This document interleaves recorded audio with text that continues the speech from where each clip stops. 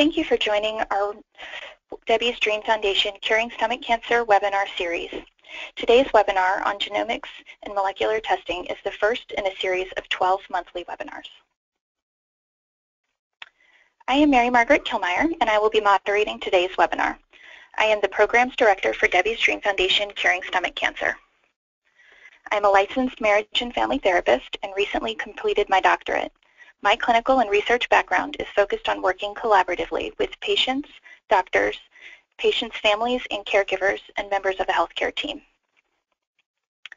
We would like to thank our title sponsor, Boston Biomedical, and our platinum sponsor, Lilly Oncology, for providing funding to make this webinar possible.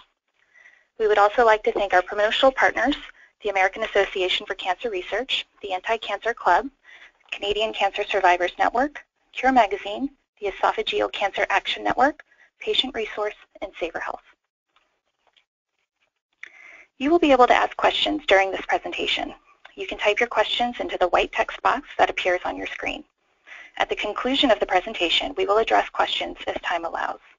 In addition, the recording of this webinar will be accessible on our website in approximately 1 week.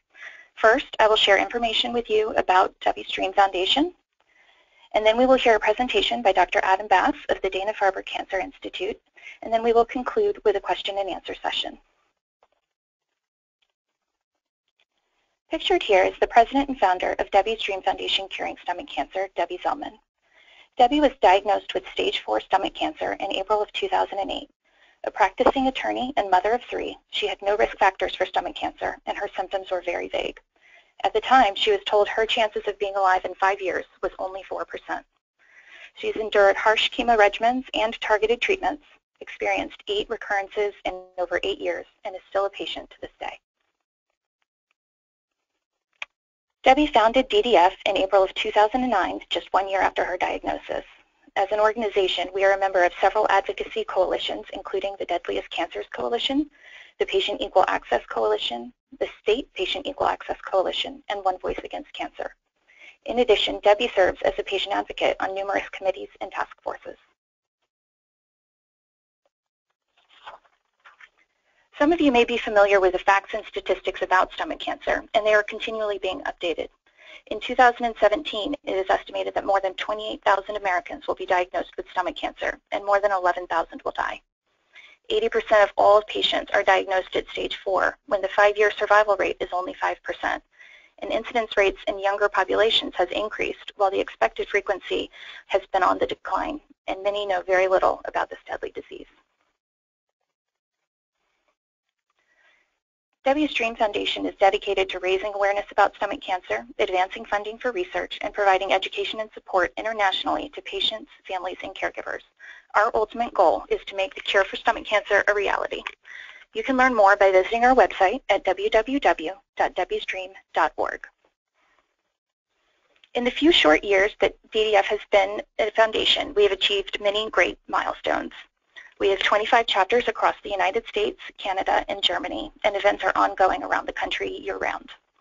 Our Patient Resource Education Program helps patients and their families around the world by matching them with survivors and caregivers using disease-specific criteria. We host educational webinars, such as the one you're listening to today, and live symposia year-round that are also webcast across the globe. Our website includes in-depth information about stomach cancer that can be translated into more than 60 languages. And we have also provided $650,000 in research grants and advocated for research funding at a national level during our Stomach Cancer Capitol Hill Advocacy Day, and have had stomach cancer added to the Department of Defense's peer-reviewed cancer research program.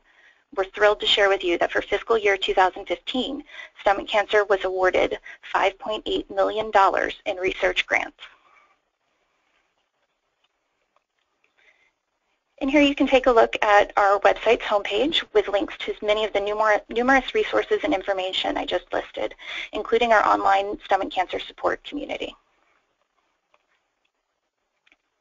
There are many great events that are coming up that you can become involved in, including our 5th Annual Advocacy Day in Washington next week. The Los Angeles Stomach Cancer Education Symposium will take place on March 18th, and our 7th Annual Stomach Cancer Education Symposium in Hollywood, Florida will be held on April 29th.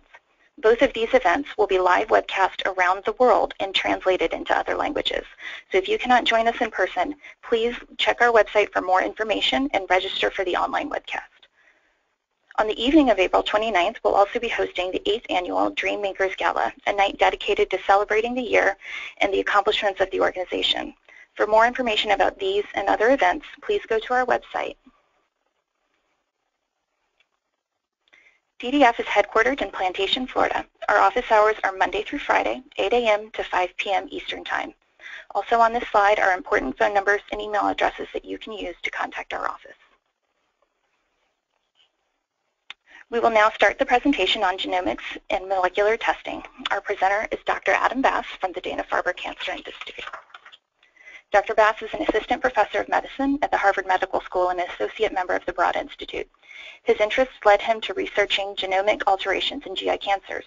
Dr. Bass is the co-chair of the Cancer Genome Atlas Studies in Gastric and Esophageal Cancer, and we are very proud to have Dr. Bass as a member of our Medical Advisory Board. At this time, I will turn the webinar over to Dr. Bass. Great, thank you very much. Thank you, Mary. Can you hear me now? Yes, we can. Oh, perfect. Okay. Just let me know if you have any problems hearing. And Mary, would you prefer that we wait to do questions till the end, or should we do some kind of as things go in the middle? People will be typing their questions in throughout the presentation, so we'll go ahead and do that at a segment at the end. Okay, perfect. Thank you. Okay, so thanks everyone for tuning in. So just go through. So first slide is just the disclosures involving some research funding that we get. Next slide, please. So what I'm going to talk a little bit about today, and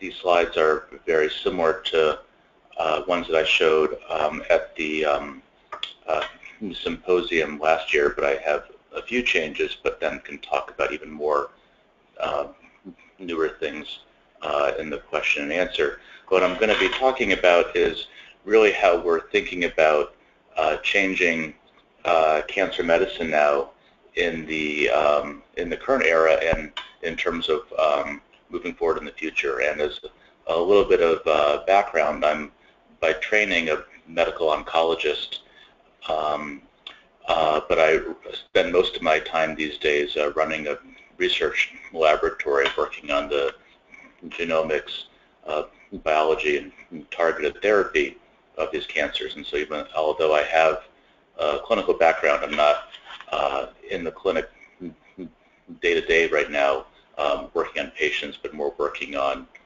therapy in the lab. And part of what brought me here was in my training, I saw the more conventional way for dealing with cancer, especially more advanced cancer that can't be cured surgically. And that more traditional way was by using different chemotherapy drugs, which are more sort of poisonous compounds that have some more effect in cancer cells than normal cells, but have obvious limitations, as everyone knows. And increasingly how we're moving to is trying to think about a more biologically driven therapy where we try to understand what makes each cancer tick. And sometimes we call those particular features of the cancer what's driving the cancer, and then try to attack those driving features of the tumor. And as well, there's a lot of new enthusiasm, as I'm sure many of you know, about using new immune therapies. So next slide, please.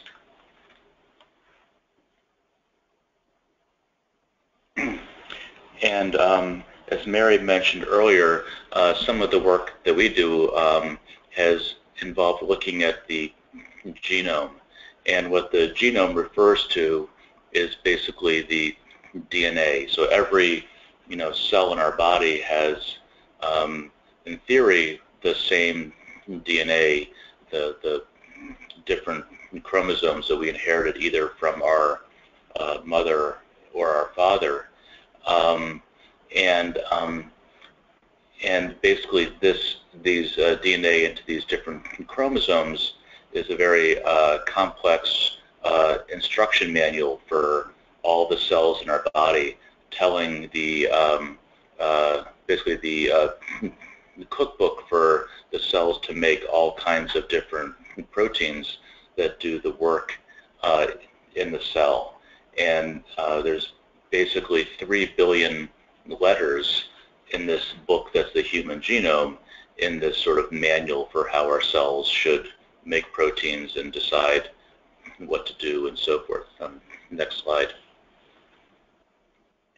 And one analogy that we use to think about cancer is that cancer is a disease that's caused in part by mutations or changes in the genes in our chromosome that then change the function of some of the different proteins in our body, or proteins in individual cells, I would say.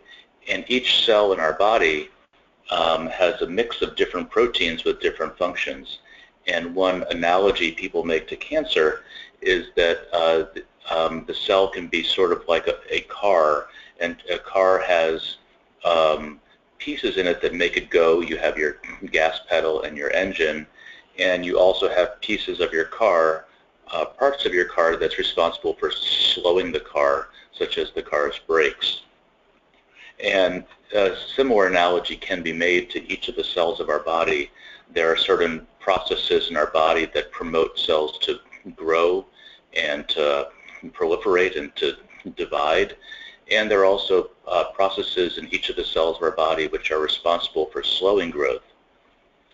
And as a cell gets mutations in its genome, as the DNA changes, what you could imagine happening is that you're altering some of those very mechanisms that controls growth. And so just like if you had a car where your gas pedal was stuck to the floor, you imagine that car would be going faster.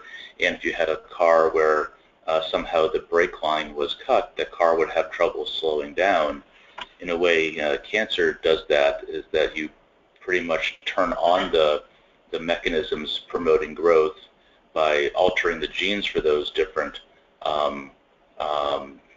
mechanisms by activating them, and then you turn off the mechanisms that are responsible for slowing the car or slowing the cell down by basically cutting the brakes of the cell. And so from studying the cancer genome, we could learn the ways that different cancers are able to activate their growth and repress the mechanisms that would be slowing them down. So next slide, please. Actually, can you hit advance again and one more time? Perfect. So now I like to put this slide in when I talk to patients, because sometimes talking about the genome can be a little bit confusing, because there's different ways that people look at DNA or DNA in there are DNA changes that can relate to diseases. And when we talk about the genome, it's good to put, especially for cancer, to put this into two big categories, what we call somatic and what we call germline. What somatic means the changes in your DNA or changes in the genome that were not what you inherited from your parents. These are the changes that you acquired in individual cells during your life, and these are called mutations, or a mutant to something that has changed. And in the context of cancer, what this is important is because we're looking at ways that the cancer cell, the DNA in the cancer cell, is different from the normal cells of the body. And overwhelmingly, when people talk about genes in cancer, especially genes that are therapeutic targets, they're really overwhelmingly talking about these somatic alterations, the ways that the cancer cell is different from the normal cells of the body. And And what's important for that is that because these alterations, such as an ERBB2 activation in the gastric cancer, they're in the cancer cells, not the normal cells. These aren't the kind of alterations that get passed down to people's children or get inherited from someone's parents. By contrast, there are people in cancer and other diseases looking at DNA, but looking for what we call the germline alterations, or basically the kind of features of the DNA that you inherit from your parents. And so because you inherit these genes, it means that all of the cells of your body have these gene alterations. And there are situations where there are genes you can inherit that are very pertinent to cancer, such as the inherited risk variants. Probably the most famous is the BRCA1 genes that people inherit that put them, those variants, not the genes, but variants in those genes make them at higher risk for breast and ovarian cancer. And there are some variants, there are some variants that are associated with GI cancer, including gastric and esophageal cancer. But most patients, to our knowledge, with esophageal and gastric or colon or pancreatic cancer don't have cancer for those reasons. And so pretty much what I'm going to be talking about here are really these somatic alterations, the way that the cancer cell is different than the cells of the rest of the body. Next slide, please. And please go through one more. Thanks. And now there's different ways that the DNA in a cancer cell can be altered to promote cancer, and in ways that actually can be relevant to thinking about cancer therapy. So one first way is that the cancer genes can get what's called or what we call a mutation. And that's really where you just have the letters of the genome and one letter gets switched for another letter. So it's really just a typographical error. In a place you should have an A, there's a T, or instead of an A, there's a G. And for certain cancer genes, such as the ones I list here, KRAS or BRAF, just changing one single letter in the gene can have a drastic effect and activate those genes. And there are some examples very commonly, such as there's letters that get changed in the EGFR gene in non-small cell lung cancer that lead to tumors that are highly sensitive to EGFR inhibitors like erlotinib. Those kinds of changes leading to active genes that are drug targets in gastric cancer are not as common. What is more common in these tumors are what we call amplifications or deletions, where basically you get changes in the amount of copy of a gene. In usually every gene in your body, you have one copy you inherited from your mom, one copy you inherited from your dad. But what could happen in cancer is that you could have changes in this and you get many, many extra copies of a particular gene that can promote the cell to grow, or you could delete a gene that helps slow a cancer down. And for example, the ERBB2 gene is very frequently amplified in gastric, esophageal, and breast cancer. And the patients who have that event are the ones who are treated with a drug called trastuzumab or Herceptin.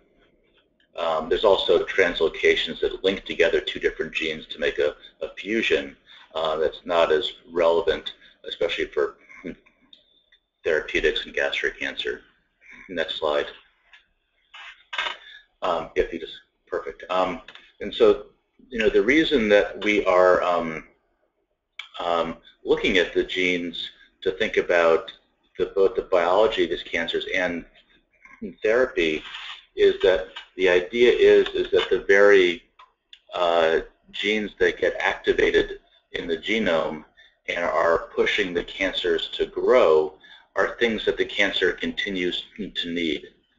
And therefore, if you could find what's making the cancer grow, that becomes that very thing you'd want to take away from the tumor. And what we really are trying to do is try to find the drugs that could block the the particular growth promoting gene turned on in each tumor. And what makes this complicated is that not all cancers are the same. If every single stomach cancer had the exact same genes turned on, and they were all exactly the same, we wouldn't really need to do profiling in patients and study their genome because we would already know what's there. But the truth is that every patient's tumor's genome is different. Sorry, that was my phone. Every single patient's genome is different, and so therefore even patients whose tumors may look identical under the microscope may optimally benefit from different therapies, picking drugs that are more targeted to the particular gene alterations in each tumor. And so our hope is we could use gene profiling in cancer to find out what's driving different tumors and help us select optimal patients. The next slide, please, is just a simple cartoon of this. Is that if you go to the next image, yeah, and keep going, yeah, is that basically we've had in the past, the way we've developed cancer therapies is by asking what's the best chemotherapy for breast cancer, the best chemotherapy for lung cancer, the best chemotherapy for gastric cancer, and part of that was the assumption that these patients were the same. But now by trying to use gene testing, we're going to try to figure out that actually patients aren't all the same, and you have to find different therapies for different people. And if you move to the next slide, and this is perfect. But it's also the language here can get a little bit confusing because people say they're targeting genes, but that's not really true. So what genes again are the recipe for making proteins. The genes are the cookbook for how the cell gets made. And so when a cell has there's a mutation in the KRAS gene, it means that the KRAS gene is different. And so the mutant genes make abnormal proteins. And it's almost invariably the case that the drugs that people take are trying to block the proteins, not the actual genes themselves. So when we use targeted therapies, they're targeting proteins. So if you advance one more. Yeah.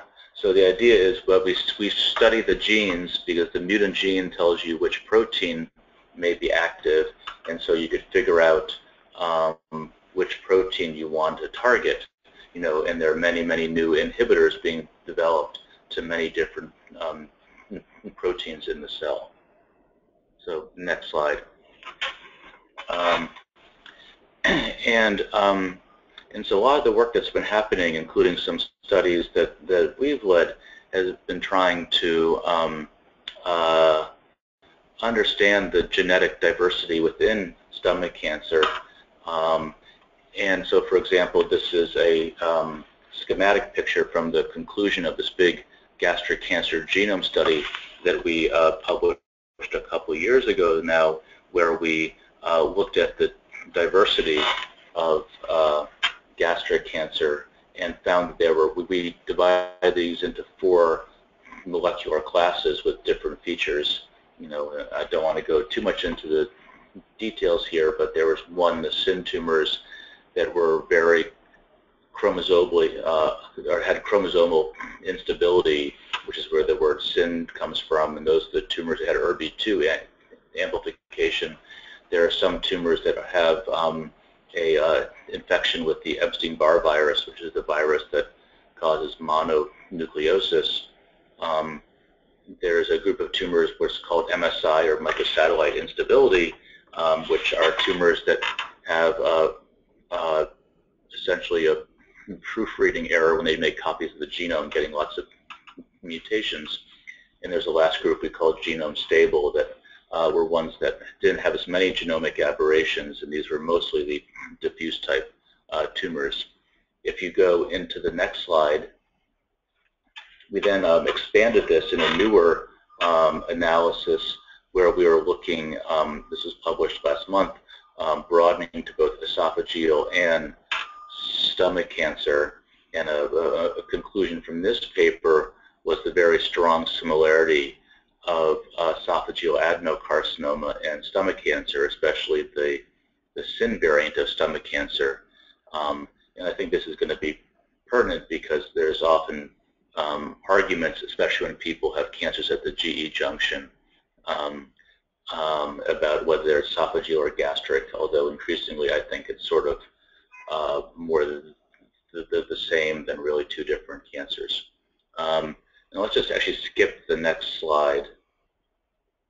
Yeah, that's just showing, and then here, this is from our paper a few years ago, where we sort of break down, we had these different molecular subtypes, and we looked at some of the key genes in them, and again, so there's lots of data here. Don't get lost in the weeds here, but basically this was just showing the different individual tumors, and each sample here is a line up and down. Is that just because a tumor is in the SIN group or the MSI group, the actual individual genes that are active can be quite different. So there's a lot of diversity here. Both there's different subtypes of gastric cancer, and even within the gastric cancers, different patients, even in the same group, in the two different patients with a SIN tumor might have two quite different cancer-promoting genes that are turned on, driving their tumor.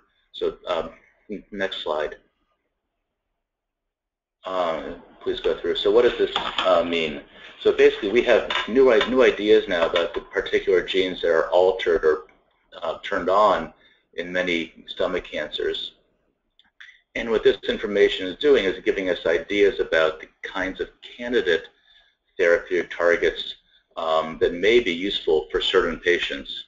And in many cases, again, these are targets that may just work for certain patients because the genomes are different between people.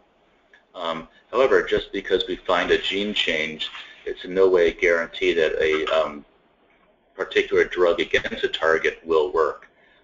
But we hope this will help us identify possible targets and try to think about clinical trials where we could use gene testing to bring particular drugs to patients. So please move to the next slide. Just keep, yep, a few more. Actually, can you slide through? Yes, perfect. Okay.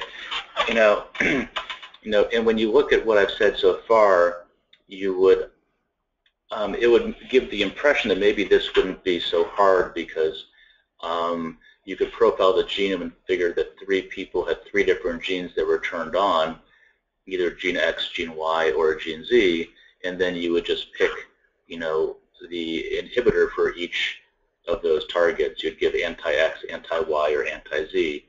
But next slide, please. Yeah. But there's a lot of reasons that actually this, unfortunately, is more complicated.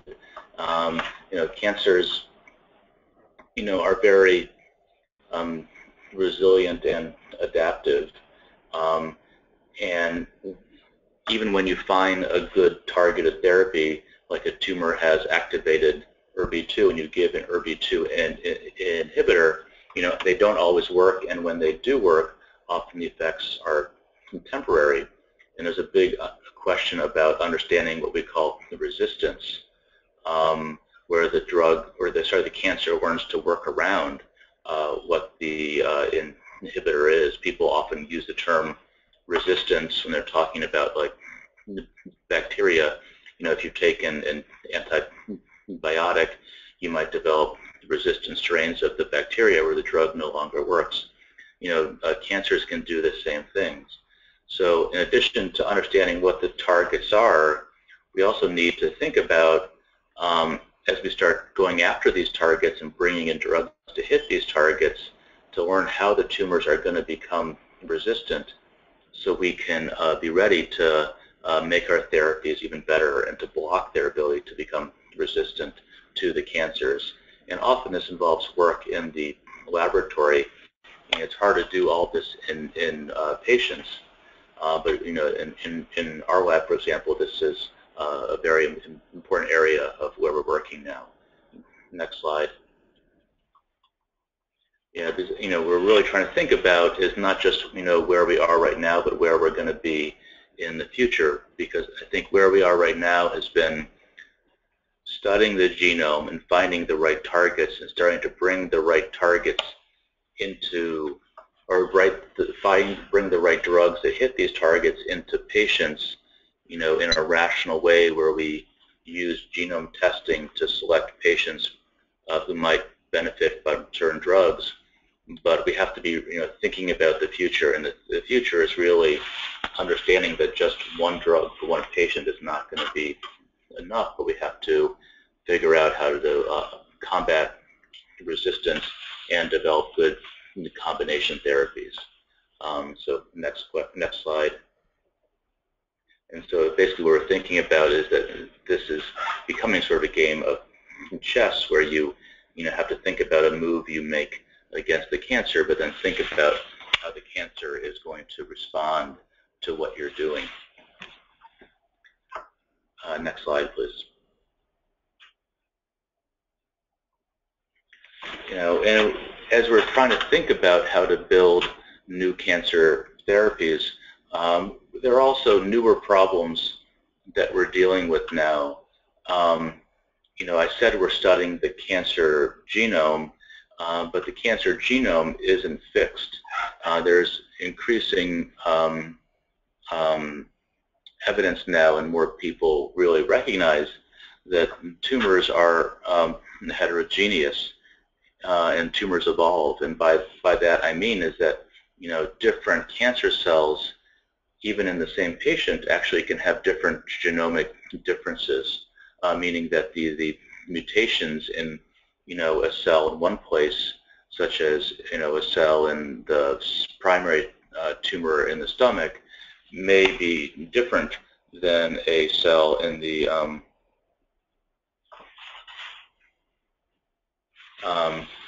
may be different than a cell in the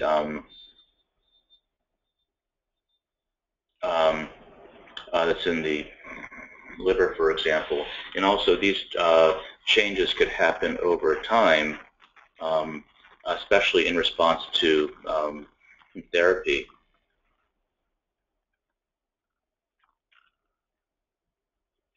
So,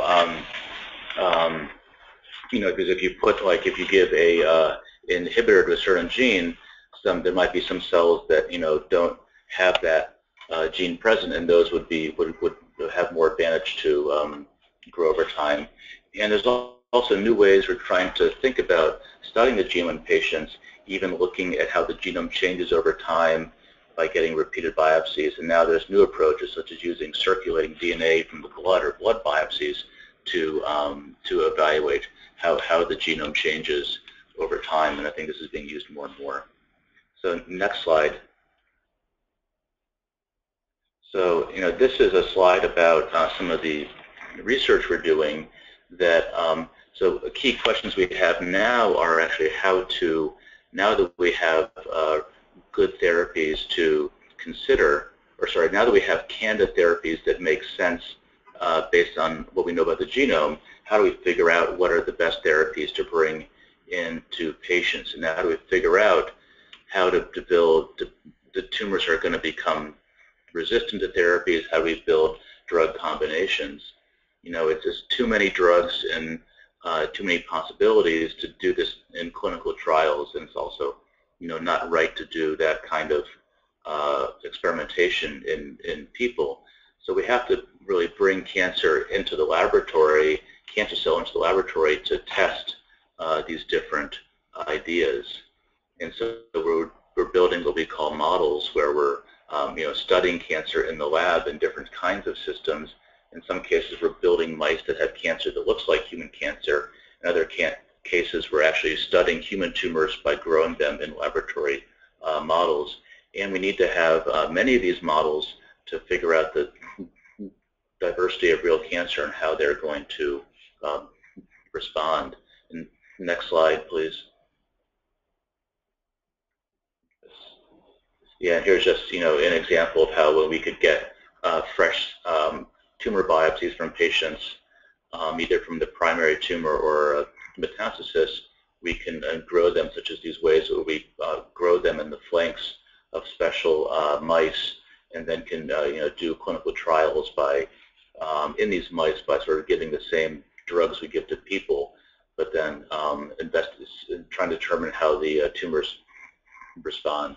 And so that's just an example of the kind of work that goes on in the laboratory. But next slide, please. What's very important for people to think about is what should they do. Next slide. So a lot of people ask, like, well, should I get my tumor profiled? Well, it's definitely increasingly possible to get tumor profiled by various genome assays. And actually now this is happening not just from tumor tissue, but sometimes from the blood biopsies that I mentioned.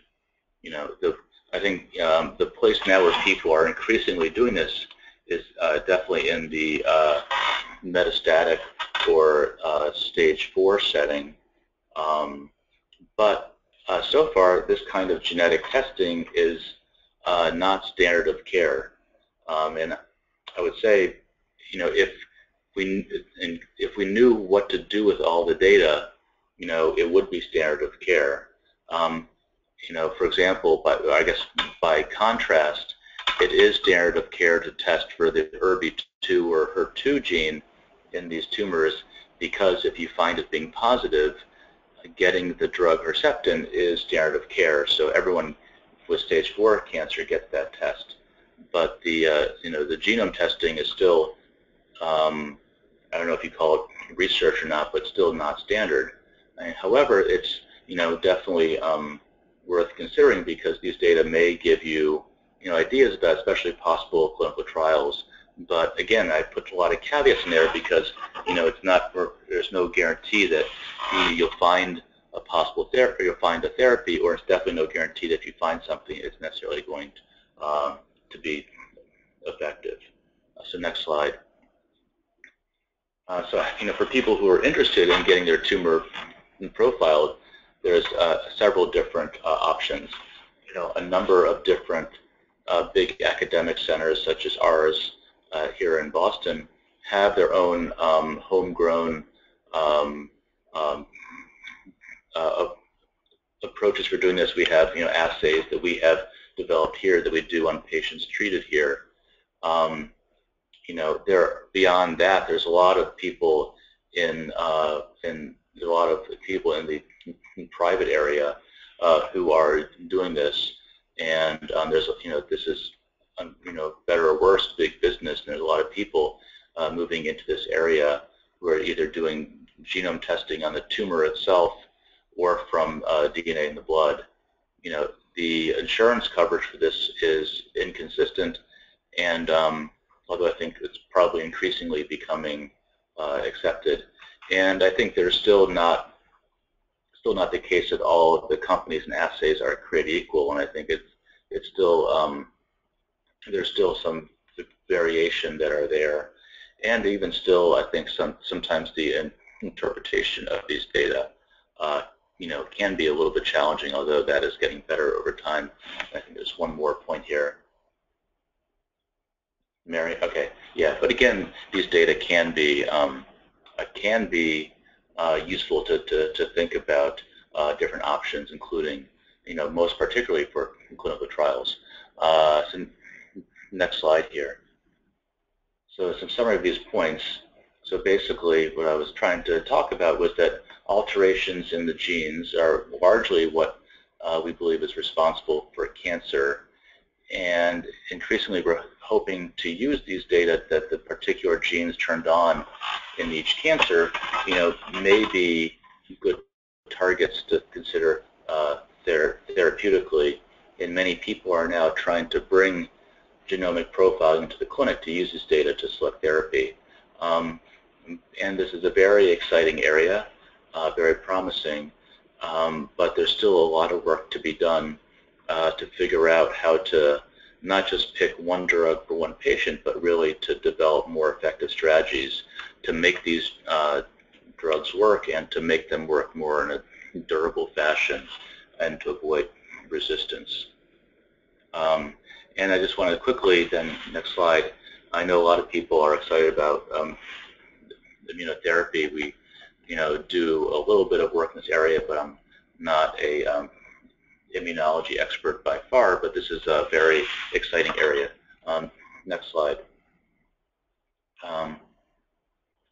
So when people are talking about immunotherapy, generally it's not by like giving a providing something foreign to the person. It's not like giving a drug that that puts in an active immune cell or something.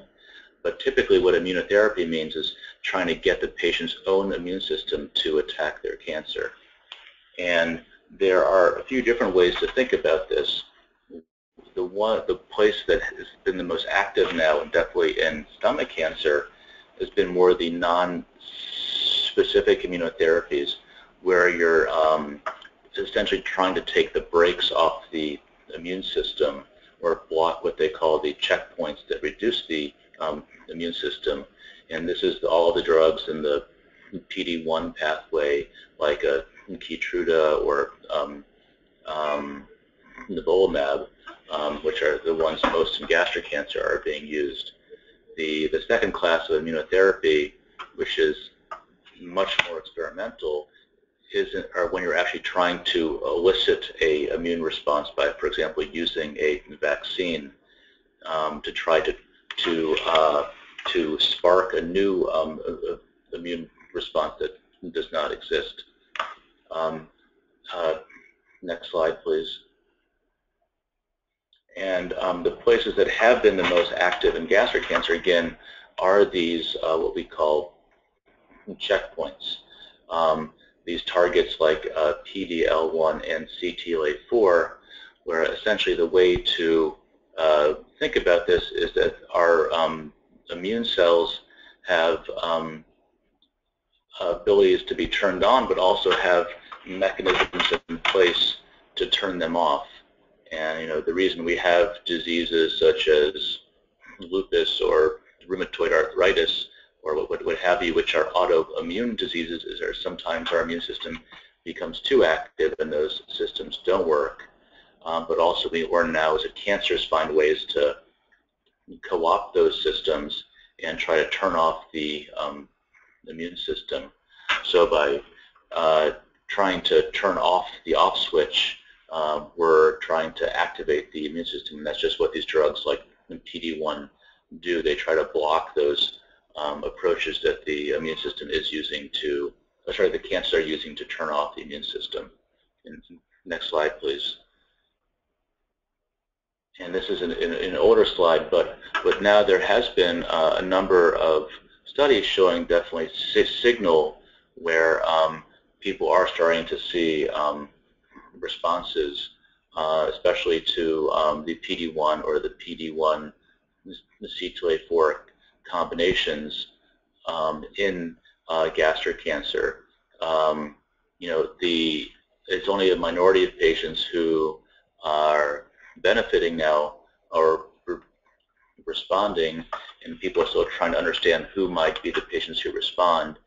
These drugs are not yet FDA approved in stomach cancer, but definitely are being used more both in clinical trials and sometimes even out of clinical trials. So this is an area of clear promise, but some of the rules and the best combinations and the patient selection are still emerging.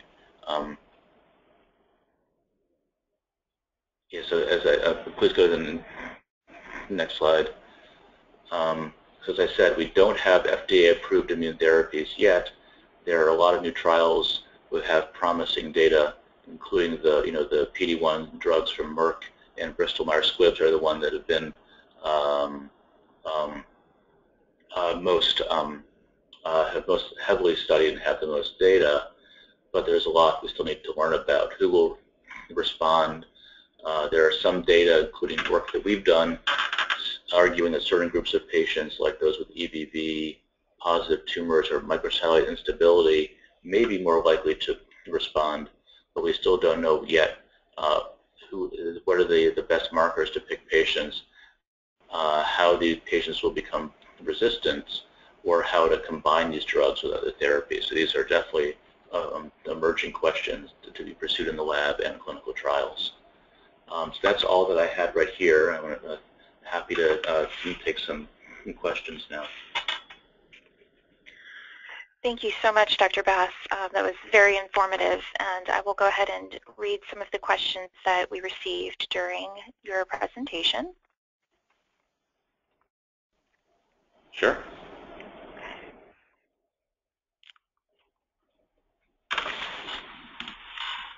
The first question that comes in is genomic sequencing or profiling of the original tumor helpful to come up with therapies for a recurrence when the original tumor has been surgically removed? In other words, would the genomic profile of a recurred tumor be expected to be substantially similar to the original tumor, or could it be completely different?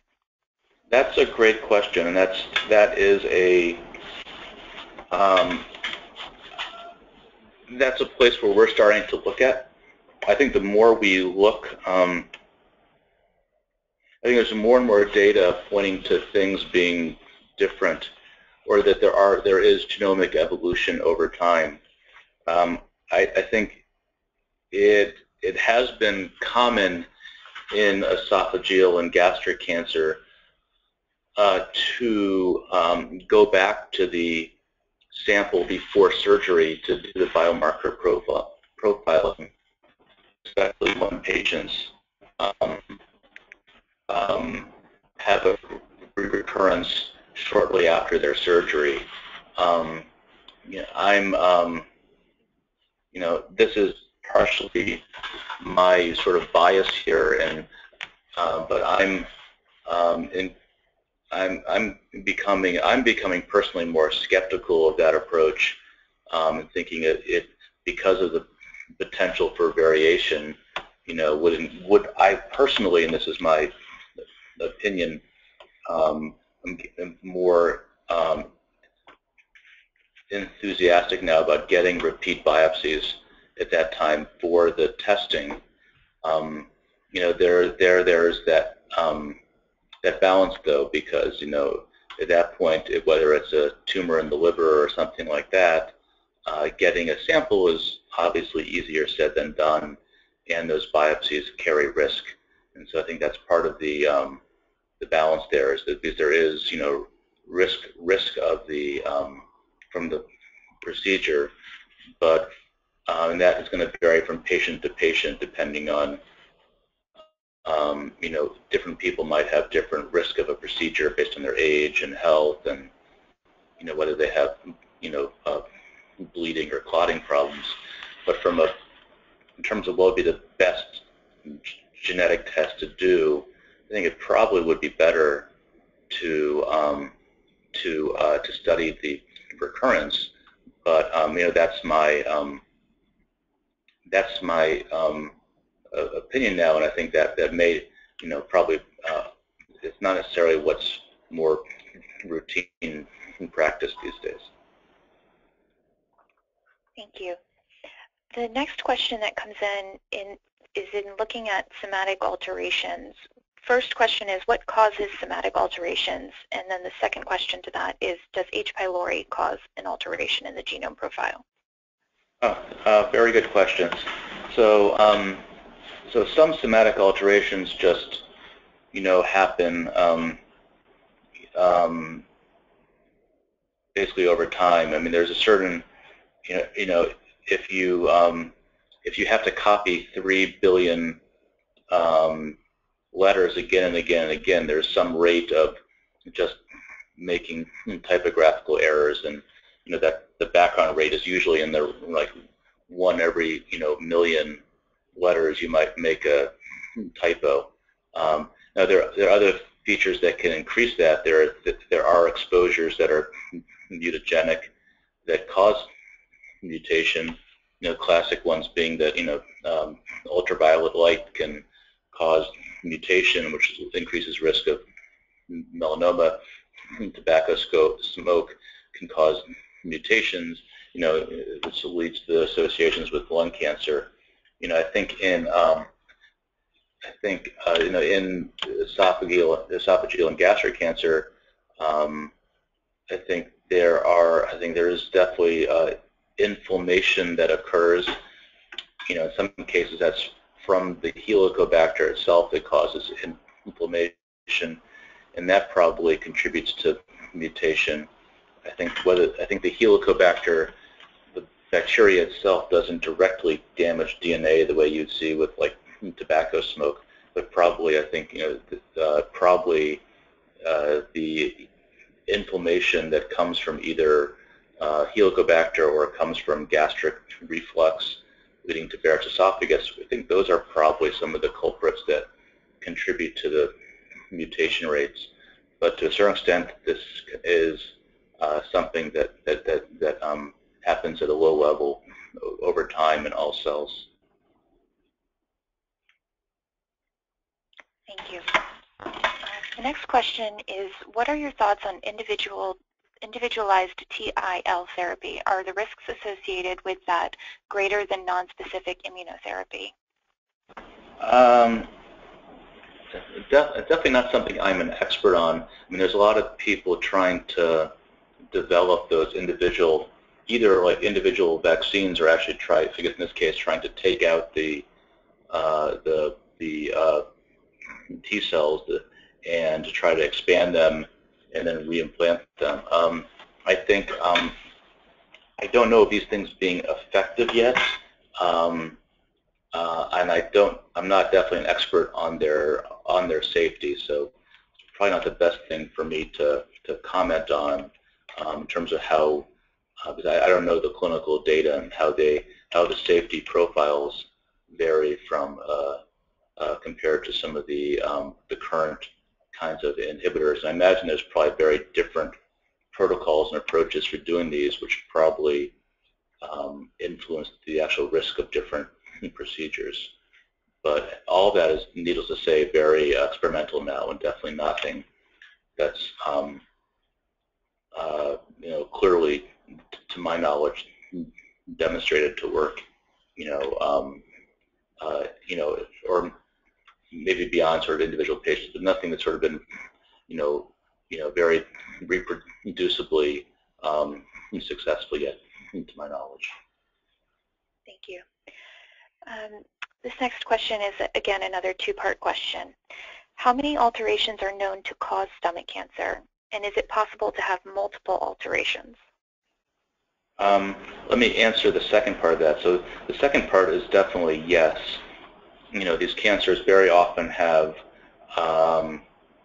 they have many mutations, and you have multiple events often in the same tumor. So so that definitely can happen, and you can have more than one growth promoting event in the same cancer. So that definitely is the case. So it often takes more than one alteration to cause cancer. The first one is a much more complicated question because the genomes of these tumors are extremely complex with many different alterations, and because there's just the random mutations that happen over time, there's a lot of genomic events or genomic mutations in a cancer cell that are just there but aren't really what's making the cancer cell cancer. So it's to prove which events are the ones that are clearly important functionally is definitely a matter of debate, but I'd say definitely there are at least several dozen clear genes that have some contribution to stomach cancer when they're altered. Now, it doesn't mean that all patients have all of these dozen genes. A number of them are present in 2 or 3% of patients, but there are dozens of different genes, either that are ones that are turned on to promote growth or ones that are turned off to to slow the ability, or turned off to sort of cutting the cancer's brakes. Well, thank you so much. And that's all the time we have for questions today. So thank you, Dr. Bass, for your time and your presentation again. As you know, this webinar was brought to you by Debbie's Dream Foundation, Curing Stomach Cancer. Thank you to Dr. Bass and from the Dana-Farber Cancer Institute, and thank you to our sponsors who helped make this webinar possible. Our title sponsor, Boston Biomedical, and our platinum sponsor, Lilly Oncology. As a reminder, please check our website and your calendars to join us for an event that's coming soon near you. Thank you to all of our listeners today. This concludes our first in a series of 12 webinars. Our next webinar will be on March 31st about targeted treatments in immunotherapy. To view recorded webinars, please visit our lecture library on our website. We would love to hear your feedback, questions, and thoughts before then. Please send your comments to patient.resource@debbiesdream.org. Thank you again for everyone, and have a great day.